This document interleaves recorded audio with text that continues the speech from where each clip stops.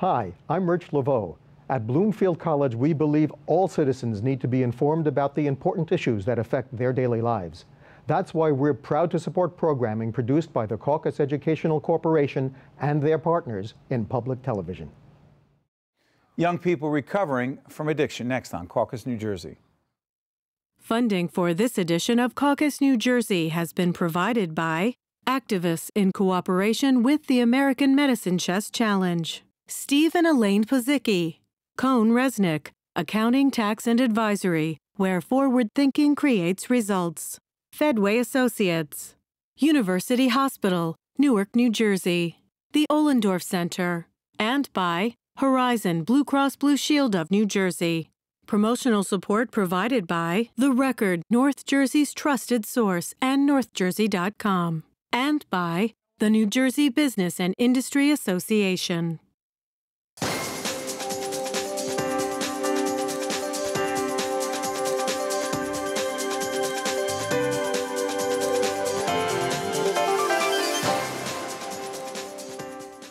Welcome to Caucus, New Jersey. I'm Steve Advocacy. You know, every day families lose a loved one to opiate addiction. But recovering from addiction is in fact possible. And here in the studio to discuss better understanding and supporting sobriety, we have Mariel Harrison, president of Young People in Recovery, the New Jersey chapter. She's been sober for 8 years. Aaron Kucharski, advocacy coordinator for the National Council on Alcohol and Drug Dependence of New Jersey. Joel Pomales is in long-term recovery. And finally, Pamela Capaci is Chief Executive Officer of Prevention Links. I want to thank you all for joining us. We're going to have a very honest and productive discussion about recovery. Aaron, what don't we understand, the rest of us, about recovery? Yeah, well, first, thank you. Other than a lot. Yeah, well, thank you for having us on the show. I think that it's common that people focus on the consequences of untreated addiction. That's the story that's out there. So it's refreshing to see a conversation about the solution is about recovery. I think one of the things that is often not understood, you know, people think about recovery, they think about stopping drinking and drugging. That's a piece to it, but it's a smaller piece. Addiction is a lifestyle, addiction is a chronic health condition that people recover from over time. So I think that the stopping drinking and drugging is the first piece to it, but learning to live your life and maintain recovery is the bigger piece to all of it. But you know, as I was reading each one of your stories, as much as one can learn from a pre-interview with our great producers who talked to you beforehand, I thought to myself, how much of your individual stories, A, do you want to share, B, is it necessary and useful for our audience to understand? What do you think? Because I said in your introduction that you were sober for 8 years, and I'm like, okay, is it important for our audience to know what you were dealing with before that? Do you think it is? I think it's important to have like a snapshot. Well, give us a snapshot. You know, and the snapshot of what it looked like for me before I entered in recovery is I was a daily drug user. From when? Or is that beyond the snapshot? I'm happy to tell you. I don't know if it's beyond the snapshot, but I was a daily drug user from 17 to 21, a daily drinker from 17 to 21, and by the end, I was homeless. I didn't have a meaningful relationship in my life, and my life revolved specifically around alcohol and drug use. What I think is more important, though, is what recovery looks like and what recovery has given me, which is so many things, but I'm a full-time student. I'm a valuable employee. I'm an advocate for people whose voice can't be heard. I'm also a daughter, a girlfriend, a sister, an aunt, a taxpayer, all of these things, which I think is a much more important snapshot because, like Aaron said, we talk a lot about untreated addiction, and that picture of the 20-year-old girl that's homeless on the corner doing heroin is very visible. However, the picture of the 28-year-old girl who is paying taxes and showing up for life is visible, but not under the guise of recovery and addiction. Well said. Snapshot. Well, my entire professional career has been allocated to working with young people who are struggling with addiction and their families. And so again, what's out there is are the statistics about the relapse rates and the dropout rates and the juvenile, justice rates. So after a while, I thought, we need to be looking at what we're providing our kids as far as treatment and support. And the system. Why did you get into this? Why did I personally get into it? It found me. It found you. It found me. So it did. Recovery found you. It really did. I was a single mother raising my kids, looking for a way to finish school. I want to clarify something. Unlike your situation and yours, you are not recovering. I'm not. You were never a user, and no. I mean, it's like myself, like many other people. I can list 5 people really close to me that are. I have family members, friends. But not personally. But not for me you. personally. Great, I'm sorry. No. It found you. It did find me. How? Well, I got out of a questionable marriage, let's say, and I was looking for a way to finish school. And I started doing a cooperative education arrangement with an organization. At the time, I lived in Sussex County that, served individuals in recovery and struggling with addiction. And what I found was that it resonated for me. I had enough of the family pieces that affect a person's life going on in my life that, the 12 steps and the model for what recovery. Resonated for you specifically? I want to understand that. The patterns that addiction can have in a person's life, whether for example. No, I mean, I don't understand. And I'm imagining a good part of our public broadcasting and FIOS audience does not understand. And so that's why I'm drilling down a little bit, and feel free to jump in and help out. For example. There are some unhealthy boundaries that exist in a home, so where everybody will try to accommodate the individual. Or not even acknowledge. When you say accommodate, that's interesting. Yeah. Accommodate the person who is addicted using, accommodate. Well, what does that mean, accommodate? I think it's really obvious that addiction affects a lot of people's lives. It's a shame-based condition where it's not common for people to talk about it outside of their families. Other than the person who's using. And family members, it's hard for people to talk about the fact that there might be a problem in their home, and I don't think this addiction discriminates any family in New Jersey. We have Agreed. people, you can see the consequences of untreated addiction in a train station, or it's hiding in a cul-de-sac. In Wealthiest family, doesn't matter. It doesn't matter. Go ahead. And recovery is the same way. Recovery can be real. For anybody. And I think that to answer your question earlier about the importance of people speaking up, that's what I really work to do with the Advocacy program in New Jersey, whether people are passionate about prevention, overdose awareness, recovery, whether they're families of loss. These people have a story that they can offer some of those solutions that we're talking about out there to the public, because I think that it's not a common thing for people to just get empowered to talk about something like this, because there is a lot of shame, there's a lot of stigma that's associated with people that are struggling with addiction and people that have been in recovery for years. And have you been in recovery for? Yes, I'm a person in long-term recovery since September 6th of 2003. And that, so, so talking about young people in recovery, I don't describe myself as young anymore, but I found recovery when I was a young person. And I think that when I was young, I didn't know that there were recovery options out there. You didn't? I had no clue. I think that in New Jersey, we have collegiate recovery programs that are helping people maintain recovery at the college level, recovery high schools. There's recovery community support centers that are popping up in New Jersey that are community centers for people in recovery. I had no idea that any of that sort of thing existed when I was young, and I think that that's part of the advocacy, is the education and getting some of those, getting the awareness about some of those programs. One second, I'm going to come back to that, but I'm going to give Joel a chance. Yeah. Do you mind if we get a snapshot of your world before recovery began for you? Sure. I think, a couple of things I wanted to touch on that were mentioned already. I think it's a misconception. People don't know that addiction is an illness. It's kind of, people think that it's just, people making bad choices. It's not a personal choice. It starts off as a personal choice, but once the progression of addiction really takes a hold, it's no longer. When did it start for you? About 13. I was 13, and it was, I like to talk about it. I'm from East Brunswick, New Jersey. Very well endowed community, very nice community, blue ribbon schools. I didn't have too much. My parents divorced when I was young, but that's the only thing that was like, would make me a little bit more high risk to fall accustomed to it. And, there was nothing really that bad. I'm not, you know, I feel I was not educated that much on addiction. I thought that it was an urban problem. I thought it was an inner city problem. I thought I had an image of what I thought someone with this illness looked like: homeless, living under a bridge, brown paper bag in their hand. You know? Wasn't you? No, it couldn't be me. But you did, no matter what. Up. Do you mind me saying? No, go. And I won't if no, absolutely. You don't. You did start using at 13. That was pot, I imagine. And you wound up using heroin. Yeah. By the age of? It was later on, probably about 24, 23. I got into prescription pills. Lasted about 18 months. Too expensive, not enough around, and it moved to heroin. Even though I knew better, I saw what it did to people, I couldn't not do it. I was too sick. I was too much in the grip. Where does recovery begin for you, and when?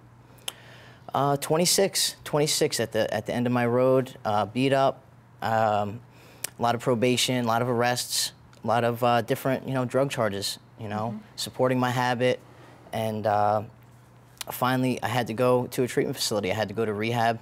Probation ordered me to go, and I was finally able to. I tried to get into some places in New Jersey. I wasn't able to. There's a lot of issues with insurance and different facilities not being able to get in. I wasn't able to get in, and I finally got into a place, and I just took advantage of the opportunity. I had needed to enter into recovery for a long time. I wanted to. How long's it been?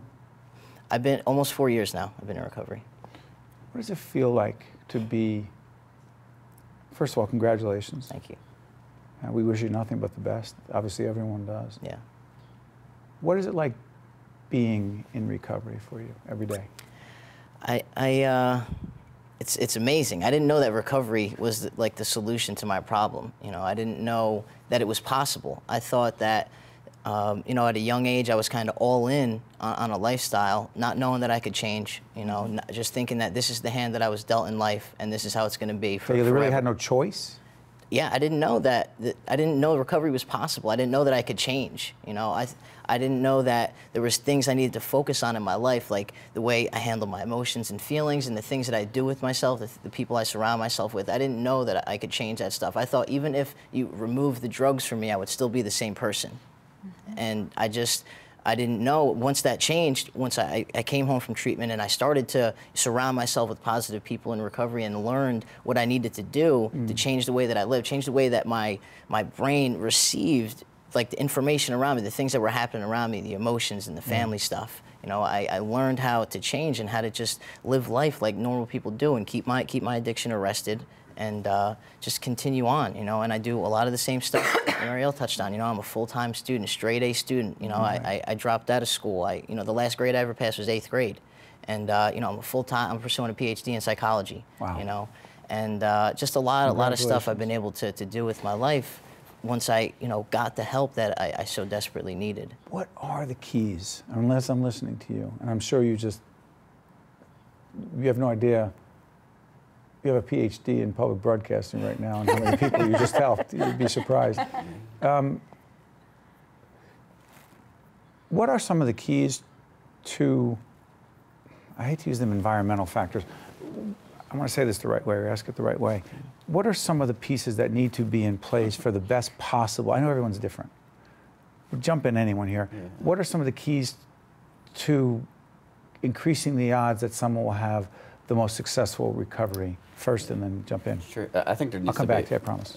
I think there needs to be a whole cultural change. If I can walk down Main Street, New Jersey, and see the liquor store with neon lights, I should be able to walk down Main Street, New Jersey, and see a recovery community center, or go to a college that has a supportive program. Sometimes you think, going to college, it's a party atmosphere.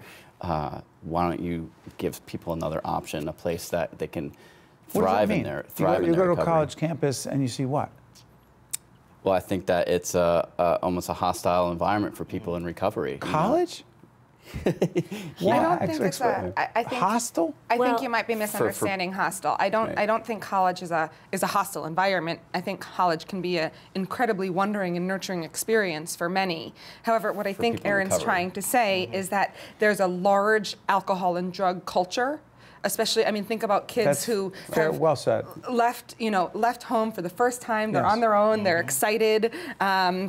they're drinking and they're getting high, and for many it's harmless, or maybe not harmless, but for many it's not going to lead down the road for addiction. But for someone like Aaron or Joel or myself, who is, at that point is maybe hanging on by a thread, trying to get just one more day of recovery. There's a lot of temptation, there's a lot of risk, and what I think you meant by hostile is it's hostile for someone in recovery. Well, what can that school do? That same situation happens for young people. If you notice, everyone talked about their start date, and the age that they started is much younger than the college age. So what about high school? That's what I'm, so Prevention Links, my organization, spent the last 5 years working on bringing a model to New Jersey, a high school for kids in recovery. Is that the Ray Lesniak School in Union County? Yes. Well, what goes on there that is different from another high school? Basically, we're creating an environment and a culture that's supportive of recovery. Describe that, please. Sure. So it's integrated on site. We integrate recovery supports, meaning we have a recovery coach on site.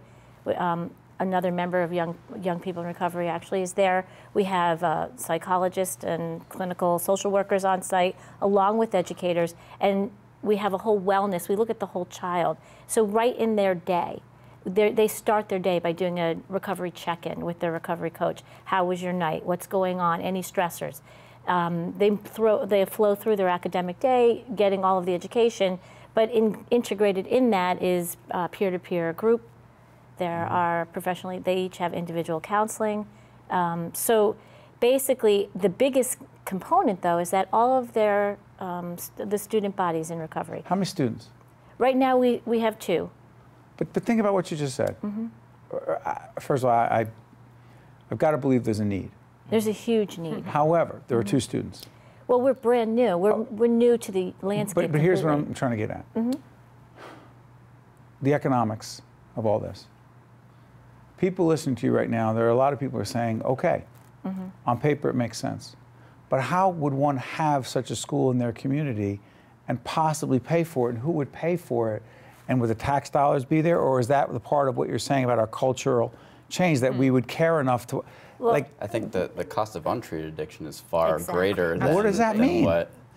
When you don't treat people and they're in communities that are either, that if they're committing crimes, they're going to the ERs. Jail costs about 40 grand plus a year, right? There's an impact on the healthcare system, on the juvenile justice system. You're paying one way or the other. 20%, well, let me give you the statistics. Nationally, 80% of our kids that go back to their home school after treatment, 80% of them drop out of school, do not graduate. In the recovery high school model, they're starting to realize results in the 90s, 90%, almost a flip, 90% graduation, no relapse, going on to college or vocational Do you think the careers. demand's going to be greater for that Ray Lesniak school? Much greater. We already have. We're getting calls all the time. We're just brand new. Not only are we a new school, we're a new model. We're a new model to the state. But the kids cannot be, are you saying kids can't be together here? Because you're in college right now. Yeah. But how are you dealing with the situation? Well, I don't live on campus. Okay. I go to a community college where I don't stay on campus. Do you go there and get out of there? You do your coursework, school, Just go to the get out of library there. for a couple hours. You know, I'm around other students. You know, I engage with other students in my school, but I'm not, you know, going to parties or anything like that on a regular basis. The other thing we're doing is creating a culture, which speaks to a little bit of what you were asking earlier. Yeah, describe We're creating a culture that's drug-free for teens. It's very, very difficult for teens to make it through their adolescence without, you know, getting involved, at least experimenting, and if they're at risk anywhere, with alcohol and drugs. Creating a drug-free culture for teens. Correct. What can we do as parents to promote that? Well, you can get involved in your community, and speaking to some of the things that Aaron was talking about, creating a community that has a drug-free culture, reducing the number of liquor stores that are available, promoting legislation and ordinances that also reduce the number of outlets that, you know, children have access to, helping Not to mention with parties Narcan. that go on in people's communities. We have in where, people's houses, I with was just the going to talk about this. parents' I know home. listen, we know parents who we know, you know, we know who each other are. There are some parents who are like, who have often said, at least I know it's going on in my home, in our home. Yeah. And you're shaking your head. And It doesn't make it right. You know, there's a reason that, you know, the drinking age is 21. It's not because it's a moral thing. It's because of the developments in the brain and the body that are happening. You know, same thing with cigarettes. There's serious ramifications, serious problems that come from underage drinking, you know, and God forbid, you know, if a parent, something happens at a house where kids are drinking, if kids get into a fight or anything like that, the parents will be responsible. But I mean, really, that's the main thing. It's not like people just said, hey, how can we mess up some kids' lives? Let's make the drinking age 21. No, there's scientific facts that back this up. You're throwing drinking in, though, with drugs, though. So there's two things. You're saying yes. Yeah. Are they? Yeah, I think that both alcohol and drugs are something that people can abuse. I think it's all one and the same thing. You know, my story started with alcohol, and it led to drugs. So it's not some people can socially. My dad can have a glass of wine at night, and he's fine. I'm not wired like that. You know, I think that, especially when we're talking about young people, when their brains are still developing, they're dealing with peers and environment. Those are all things that contribute to people's path. You know, like when people are still kind of growing. I didn't find recovery till the age of 22, but I did more growing since the age of 22 to 33 than I did the prior to 22 years before that. You know, and I think that when we're introducing recovery to people at a young age, that at least it's an option and that it's a real option. We have to keep doing that, don't we? And the schools have to be involved in this as well, don't they? Absolutely. The landscape has changed. You know, when you talk about underage drinking, you're introducing, you know, risk-taking behavior. You're starting to, the child is entering into a domain of risk-taking behavior. When you look at heroin, the epidemic of heroin right now, the landscape has changed. Parents don't have time anymore to take the attitude that, well, at least they're in my house. This is rapid progression down that path. And so we don't have the luxury. Let me switch gears here. Part of the recovery process and the culture that we're trying to change, I imagine has to do with stigma. Can we talk about stigma? Sure. Well, I mean, of addiction. And I think we've touched already so much on kind of the consequences of stigma. You know, like, so for example, my mom had breast cancer several years ago. She's now currently in remission. There was no shame that surrounded that, you know? She didn't do anything to cause that. She didn't do anything to cause her cancer. But, you know, so there was no hesitance to tell people that she was suffering. Or when I moved from Florida and came to live with her and take care of her, there was no, like, hush-hush about what I was going to do or where I was going or why I was doing it. Whereas when we deal with addiction, and if we look at addiction as the chronic health condition that it is, there's all this hush-hush, there's all this quietness, there's all this denial, and there's all this shame because culturally we don't look at addiction as a health issue. We look at it as a moral failing, as a personal choice, and as a criminal issue. Don't we ask you in a job application, and if I'm wrong, you'll correct me, you're applying for a job, and you are asked the question if you've ever been convicted of a crime. Yep. And if changed. It just changed. Actually, I'm like so excited. I Is it ban the box? Is that what we're talking about? I didn't want to cut you off. Who wants to talk about ban the box? Probably all of us. Talk about it. So ban the box is legislation that actually the advocates in New Jersey did a lot of advocacy about. Part of this is about stigma too, and it's also a practical employment issue. Absolutely, with stigma. And so what ban the box is that box that you're talking about on the application. When I go for an interview, I go to ask Aaron for a job, and on the interview, before I get to the interview, the application has a box that says, have you been convicted of a felony in the past 7 years? So Joel and I both go, and Joel's not a felon, and I am. Even if I'm a better qualified candidate, an employer is going to throw my application out due to what comes with someone who's a criminal. So ban the box does not imply... But that felony, if it relates to drug use, would have been an argument in this argument is because you were addicted. Yeah. Absolutely. And that's so what much you my argue is a story.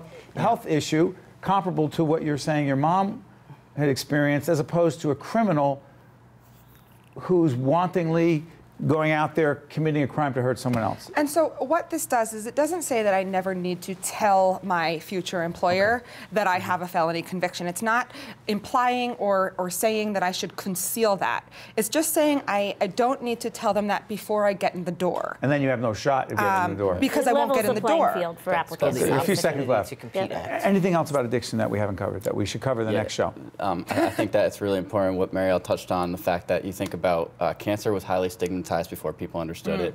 HIV and AIDS 20 years ago, highly stigmatized. It's the same thing with addiction right now. And I think that when you look at historically when that changed, when we started to get positive changes, it's because people started speaking out and talking about their experiences and educating people about the health condition. We just need to and change we need the more face people of to recovery. do that. We need to change the face of recovery. We need to take chances on innovative programming like the one we're doing in Union County and to provide an opportunity for our kids to Well, the succeed. three of you have helped change the face, and you have helped us with your expertise, and I promise you this will not be the last program we do on this very important subject. Thank you all very much. Thank you, Steve. Thank you. The preceding program has been a production of the Caucus Educational Corporation, celebrating over 25 years of broadcast excellence, and 13 for WNET, NJTV, and WHYY. Funding for this edition of Caucus New Jersey has been provided by Activists in cooperation with the American Medicine Chest Challenge, Steve and Elaine Pozicki, Cone Resnick, Fedway Associates, University Hospital, Newark, New Jersey, the Ohlendorf Center, and by Horizon Blue Cross Blue Shield of New Jersey. Transportation provided by Airbrook Limousine, serving the metropolitan New York, New Jersey area.